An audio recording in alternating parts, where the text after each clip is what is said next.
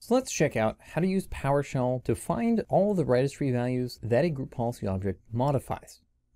So first off, I've got the group policy object name that I'll be using, line 13. And then the most important thing that we'll be focusing on is using the Get-GPRegistry Value commandlet. So as part of the group policy module.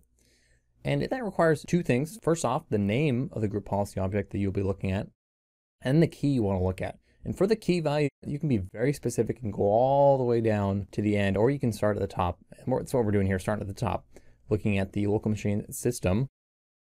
And then this one comes back with an error. That means that there wasn't any settings in that key. So that means we can simply ignore the system and move on.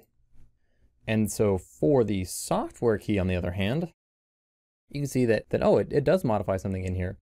But very specifically, based on this output, we know that it's something further down. So let's walk down that rabbit hole. So we've got the policies key. We can look at that because that's the full key path down there. And then, that specifies something deeper. And then we can keep going down there, but we're just going to skip right to the end since I already know how far down this goes.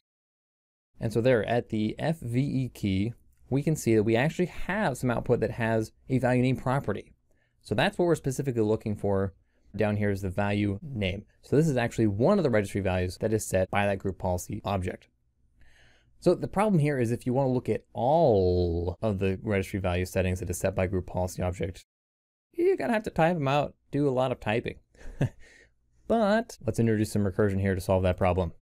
I found an example by a guy named Darren, also known as the GPO guy. He's got a repository on GitHub where he's got a script called ADMX to DSC, converting ADMX files to DSC configurations. Not going to get into that, but he's got one of the functions in there is called recurse policy keys. It's a function that does exactly what we're trying to do. So I took that and I rewrote it my style and came up with Get-GPRegistry Values. And then here this takes two inputs, the group policy object name as well as the key. And then what it'll do is it'll go down that rabbit hole that we just did earlier, but it does it without all the typing. And so you can see here, line 38, we have that Get-GPRegistry value for the group policy object name and the key. And I've also got error action silently continue. That will ignore errors if it runs into a key that it doesn't have any settings for. So you remember for the first one, we got that error. This will ignore that. If it has a value name property, line 40, it'll output it. Otherwise, it will run the Get-GPRegistry Value. So run itself again, specifying the full key path as the new keys. So remember that full key path is the name of the next step down in that hierarchy. And of course, specifying the GPO name as well. All right, so we add this to our session. And then to use it, we simply specify a group policy object name and the key. And this time it'll give us all of the settings in that key. So for line 48, so we got a bunch of settings that time. And then line 50, so current user, we can look at the current user as well. And there's some settings there as well. But problem here is that these lines are not only really long, but we've got to make two lines. Or, if we want to look at more, we want to check other keys as well. We got to type more and more. If you've watched any of my demos, you know that I hate typing. I would rather type in just one group policy object name and get all the settings.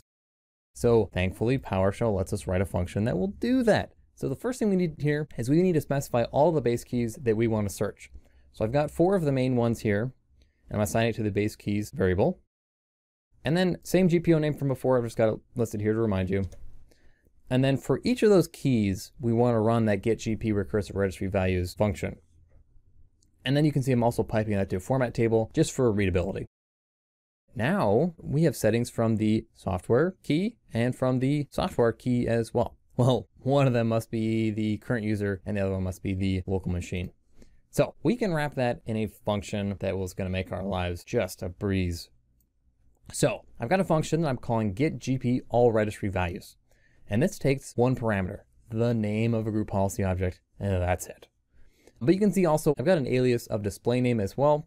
So if you use the Get-GPO commandlet, that outputs a group policy object where the name of the group policy object is stored in the display name property. So I want to be able to pipe that output to this function. And so I need that alias so I can use a value for pipeline by property name. That's where you can see value from pipeline by property name is equal to true, so that'll work. And so in my begin block, I've got two things. I've got my base keys, and I've also got that function from before. I've just got it minimized here. I'm not trying to hide anything. Here it is.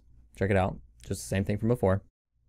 So my process block is 1 for each loop, and that's it. And that's the same for each loop from before. I mean, nothing special. So I'm going to add this into my session. And then to use it, this is a little bit easier than having to type out multiple commands over and over and over. So I've got Get-GPRegistry Values, specifying the name of the group policy object. That's it. And you can see it's outputting what we want. Or remember, we have that value from pipeline by property name with the display name alias, Get-GPO, with the name of the group policy object, piping that to Get-GPRegistry Values. Same thing. Cool. But now we can also pipe Get-GPO-all and pipe it to the where object commandlet and filter by whatever property we want. So you can see here I'm looking at the display name property because that's where it stores the name of the group policy object. I'm saying all of the default group policy objects and then piping that to Get-GPRegistry Values. And that gets me all the settings in my default group policy objects. And you can see, this is a demo environment. We've only got, what, 2 settings? So not a whole lot. Then if I want to look at all of the registry values set by all of our group policy objects, I can do that with this one-liner. Brilliant. Let's run it. Bam. There's all of my settings. And again, not a lot for a demo environment. So that is how you use PowerShell to find all the registry values set by a group policy object.